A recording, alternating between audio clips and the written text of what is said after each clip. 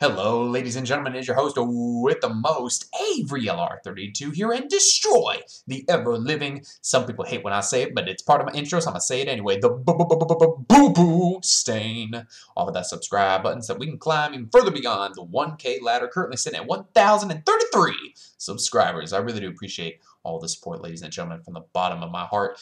Today has been an amazing day because my cancer meds made me feel high as a goat this morning, and now we're going to sit back, relax, strap on our little Yugi helmet while we lock out your monster zones and your spell trap zones, because this is a Kashtira post Photon Super Sexy Hypernova deck profile. So if you like it, be sure to smash the ever-living boo-boo stain off of that like button as well. And let's just go ahead and dive on into it. Now, right out of the gate, I want to say that, yes, this deck does have issues like any other deck. What are those issues? It loses to board breakers. It loses to some hand traps, depending on how much gas you open. It also loses to sphere mode, and it can also get Nibiru. So I want you to keep that in mind as you look at this deck profile, because this isn't going to be a tier 0 deck.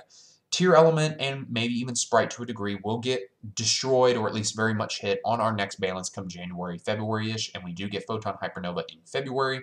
So do keep in mind when you want to build this deck that we are still trying, and well, I say we, me, are still trying to figure out ways to play through Nibiru, deal with some of those issues, because as of right now, unless we get some sort of TCG exclusives in Photon Hypernova that we just don't know about at the time of making this video, there's no like rank 7s or anything that Kashtira can go into to help go against Nibiru. So keep that in mind as you look at this profile.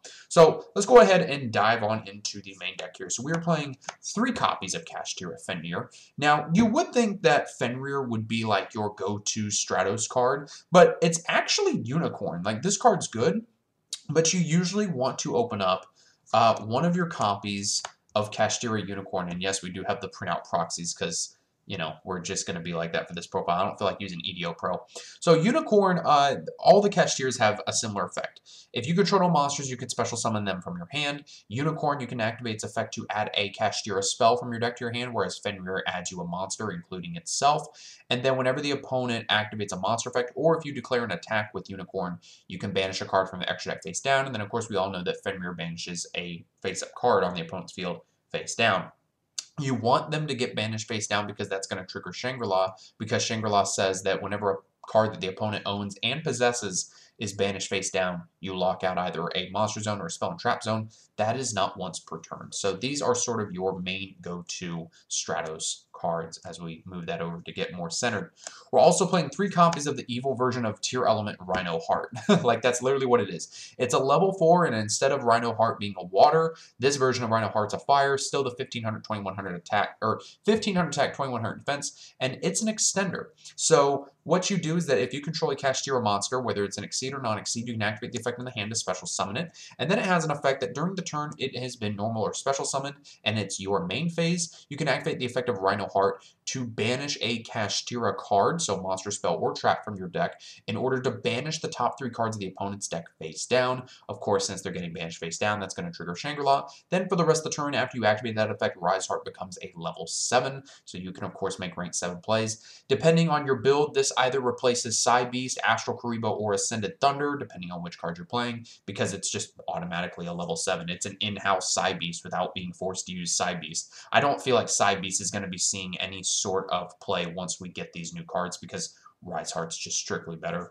And then we're playing 1 copy of Tier Element Kashtira, and then 1 copy of Scareclaw Kashtira, or Kashtira Scareclaw, whichever it is. So they both have basically the same effect. Whenever Scareclaw or Tier Element Kashtira are in your hand, you can activate their effect to special summon them, and then you banish either a Tier Element or Kashtira card, or in the case of Scareclaw, or a Scareclaw card, from your hand or grave, and they're level 7s. When Tier Element Kashtira is summoned, it sends the top 3 cards of either player's deck to the grave, so if you've got like a D-Fisher or a Macro or something, then those cards will get banished, or if a Rise Heart, the 3000 attack and defense exceed is on the field, all 3 cards will get banished. That'll trigger Rise Heart to add another material. Scareclaw Kashtira is actually really interesting because it's literally a total defense Shogun. It's 0 attack, but 2600 defense on a fat ass, and it can attack while in defense, and you apply apply its defense as the damage. So, like, if you want to attack for massive damage directly, you can summon this out in defense and then just swing for 2600. It's disgusting.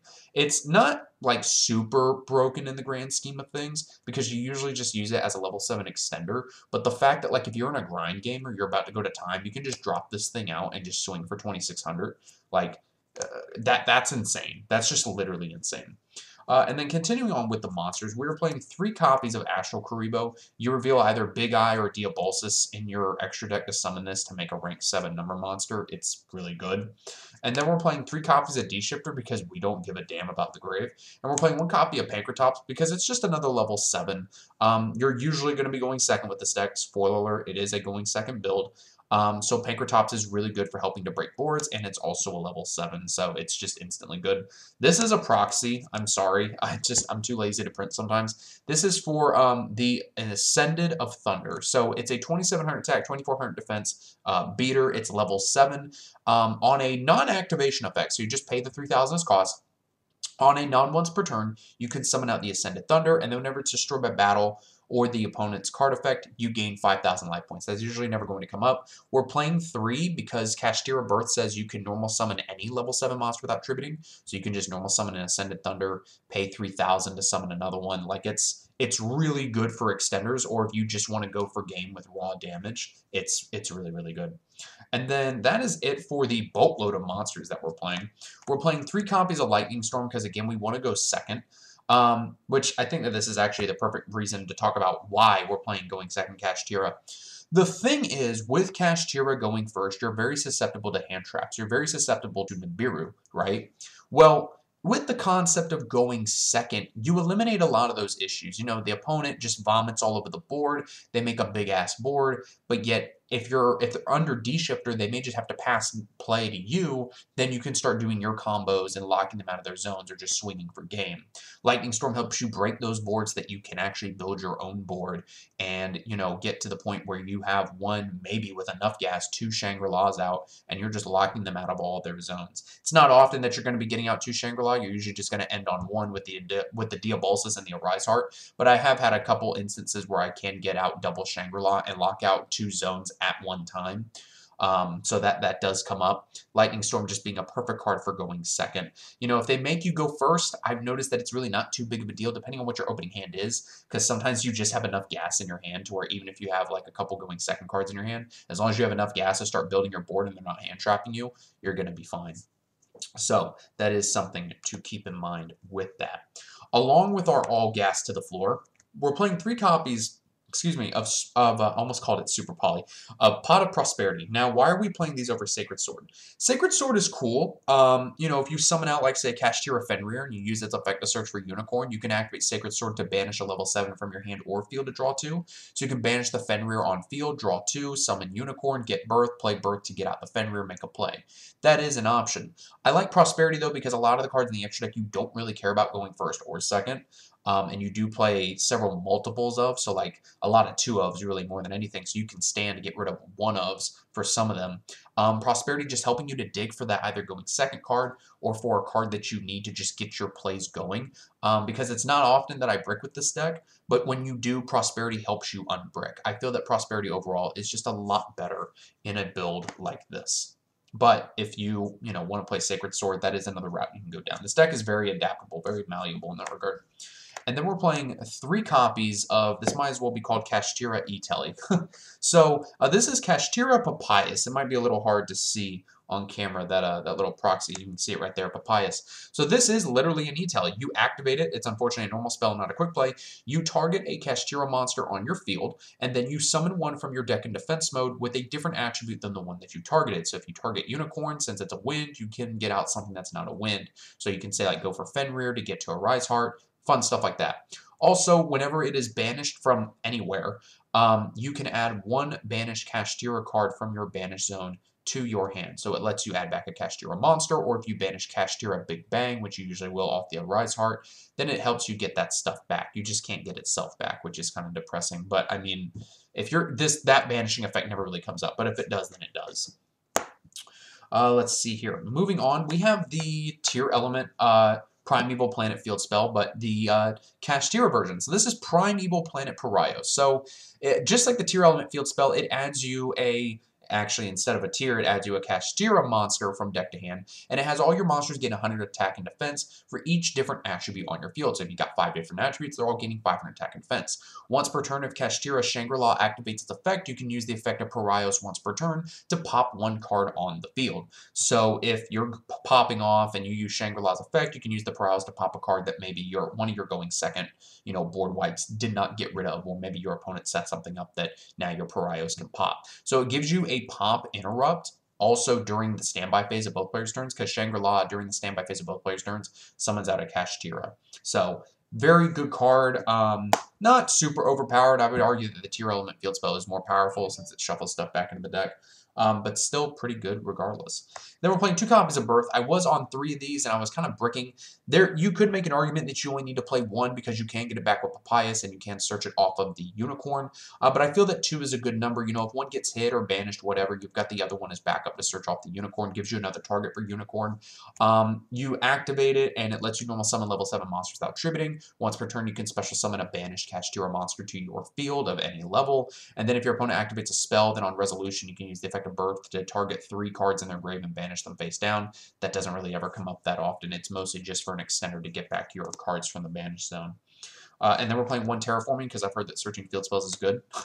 And then 3 Evenly Matched for just more going second shenanigans. Then we're playing 1 copy of Kashtira Big Bang, the card that never comes up, and I'm literally only playing it for a Rise Heart. So you can activate it. It's basically like an Evenly. If you control a Kashtira Xyz monster, then both players banish cards on the field until they only control 1, which is whatever, I guess. But whenever it's banished, you target a Kashtira Xyz monster on your field, take one of the Kashtira monsters that's attached to it as a material, you can add it to your hand, and then if you want, you can special summon it. So if you've got like a Fenrir or a Unicorn on your Shangri-La, then you can add it back to your hand and then summon it once this is banished. So the typical play is summon a Rise Heart, use the effect Banish Big Bang, banish the top 3 cards of the opponent's deck face down, Shangri-La, Chainlink 1, Big Bang, Chainlink 2, add back Fenrir or Unicorn, summon it, and then Shangri-La locks out of back row. Really good in that regard.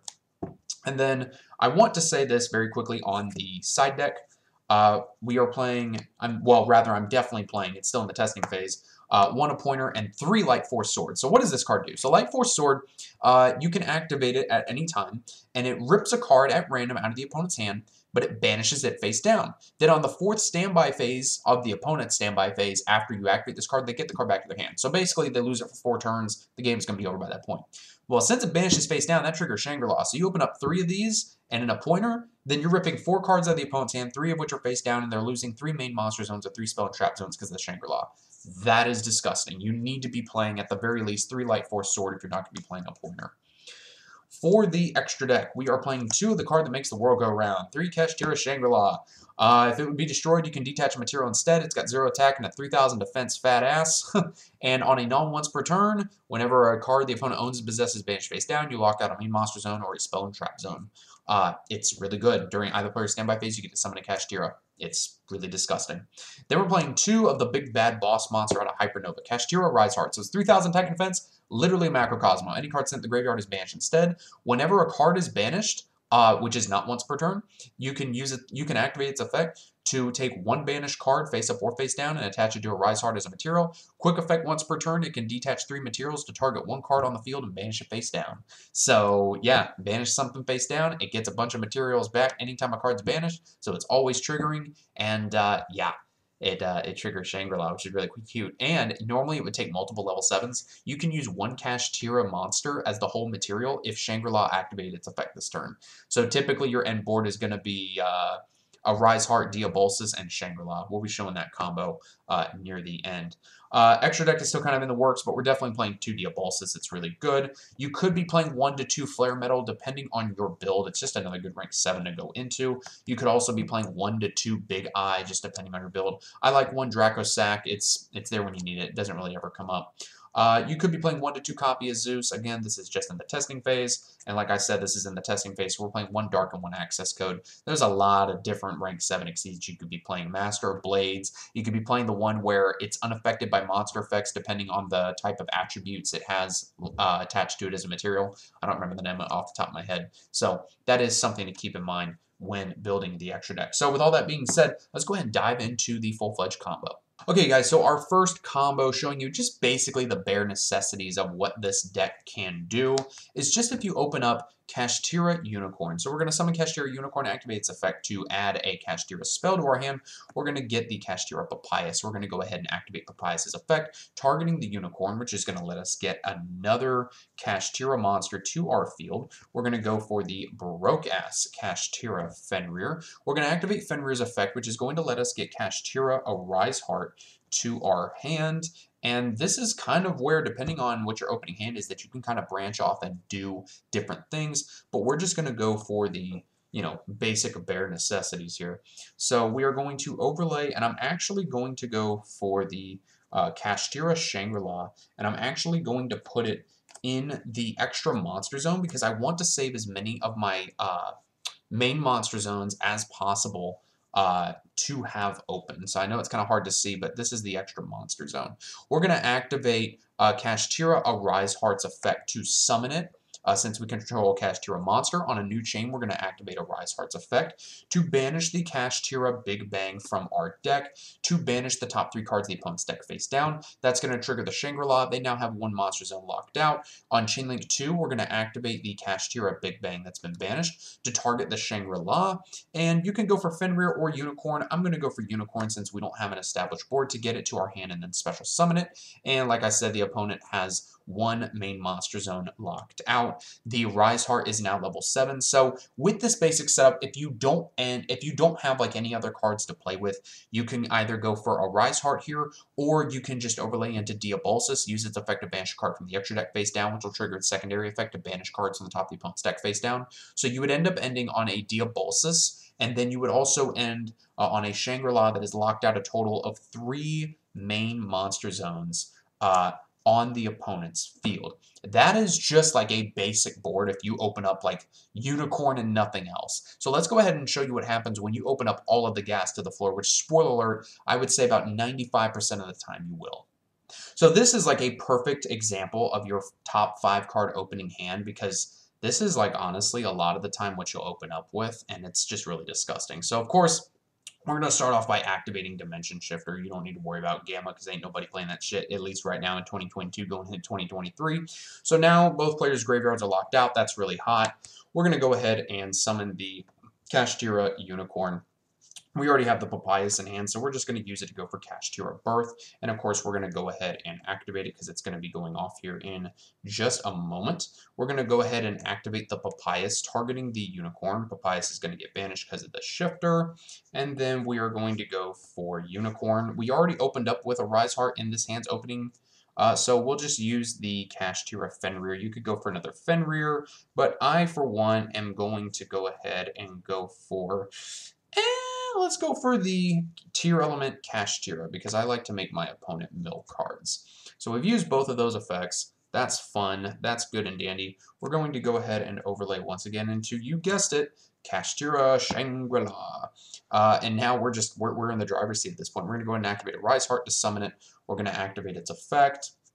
We're going to banish, as I call it, Big Bang Blow. I don't know if I've already called it that in this profile or not. I know it's kind of hard to see. We're going to banish the Big Bang to mill the top 3 cards of the opponent's deck face down. That's going to trigger Shangri-La Chainlink 1 Big Bang, Chainlink 2. We're going to go ahead and go for Fenrir because it literally does not matter. You could just say, if you want to have the best possible play, you'll go for the Unicorn for when they activate a monster effect. If they don't have anything on the board, then you could banish a card from their extra deck face down. But besides the point, the Rise Heart is now level 7. We're going to go ahead and activate the Astral Karibo. We're going to reveal the Diabolsis Mind Hacker.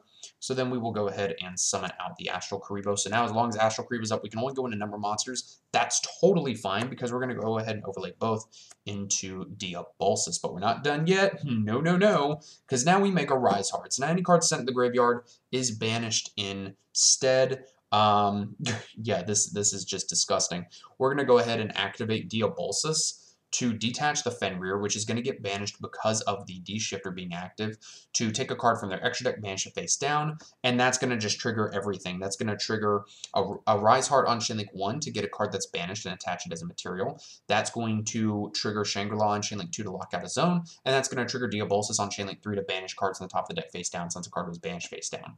So once all that happens, now 2 zones have been locked out from the Shangri-La, but now you have to do it all over again with the Rise Heart and the Shangri-La because cards just got banished face down off the secondary Diabolsis effect. So Shangri-La is going to be Chainlink 1, locking out a 3rd zone, and then a Rise Heart is going to attach another material. So at this point, you now have Primeval Planet Parios and Big Bang attached as material to the Arise Hearts. Now it has 3 materials and it's loaded up for next turn to banish a card the opponent controls face down. You could also use the Birth to get out Fenrir in defense. So you end on 4 monsters, plus you have Tier Element Kashtira in your hand for a follow-up on the next turn. Or if at some point in the combo, if like you didn't want to special summon back out Fenrir, then you could have left it in your hand when you got it back with Big Bang, banished it to summon Kashtira, and then you could mill their top 3 cards, but then they're going to get banished because of a Rise Heart. Since the card was banished, you can now attach one as a material, and then you could just get back Fenrir with Birth at that point, which honestly is the better play because then you would end on this, and then you can make either another Shangri-La or just another rank 7. So guys, that is pretty much the basis of how Kashtira works. Yes, you can Nibiru this deck to fucking hell and back. I understand that. But this is just a proof of concept that we are still working on, that we're still labbing, and we just got to see where the format goes with it. So I hope that you guys enjoyed this in-depth deck profile and combos. If you did, be sure to leave a like. Thank you guys so much for watching, and I will see you in the next video.